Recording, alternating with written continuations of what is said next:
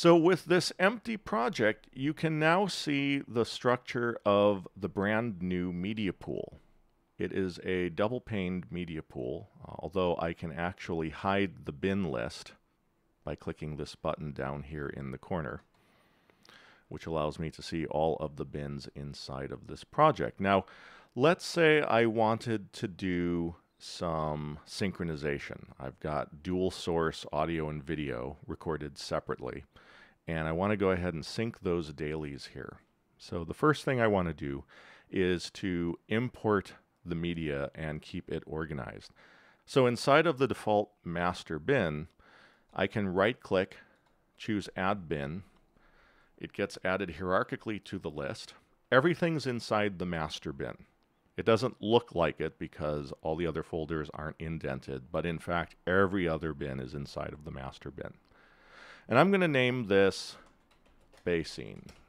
Now here's the trick when you're creating new bins and you want to make sure you know where they're going.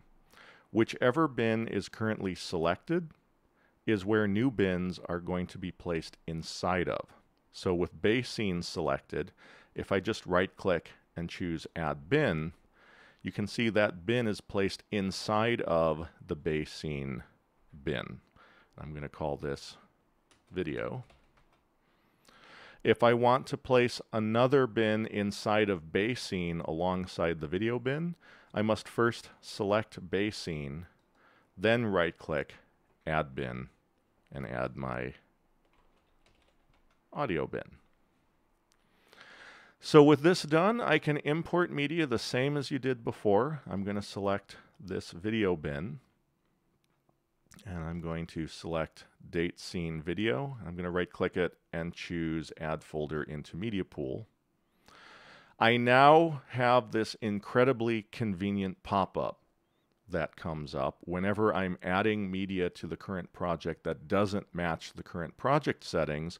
Before, you would unfortunately reconform the media to fit the project settings, which, if it's not what you want, would generally give you a very bad result. Now you're automatically flagged that the selected clips are different in terms of the frame size and the frame rate, and you have the ability to, with one button click, update the project settings to match the new media.